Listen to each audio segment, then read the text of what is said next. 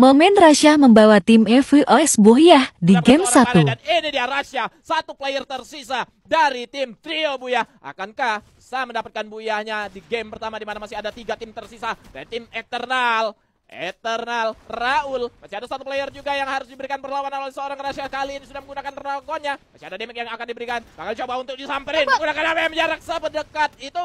Belum berhasil mendapatkan satupun player di bagian depan sana. Namun di bagian bawah, dari tim Kroco tentunya akan ambil bagian. Akan ambil momen untuk berhadapan dengan seorang Rasyah. 1 lawan 2. Agak sedikit ragu bagi player-player dari tim Kroco untuk ikut serta di pertempuran di bagian atas. Meskipun memang mereka tadi sudah unggul secara jumlah player. Giliran Rasyah 1 lawan 2. Masih ada global yang dipasang. Masih coba untuk memberikan damage dengan menggunakan sniper jarak terdekat itu. Rasyah berhasil mengenai satu player pun berhasil dibuat terjatuh.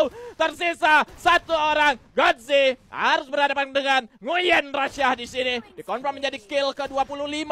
Godzi sama-sama menggunakan dragon. Hati-hati, UAV sudah bakal dibuka oleh seorang Rasyah. Satu in masuk menggunakan sniper dan berhasil dijatuhkan Rasyah.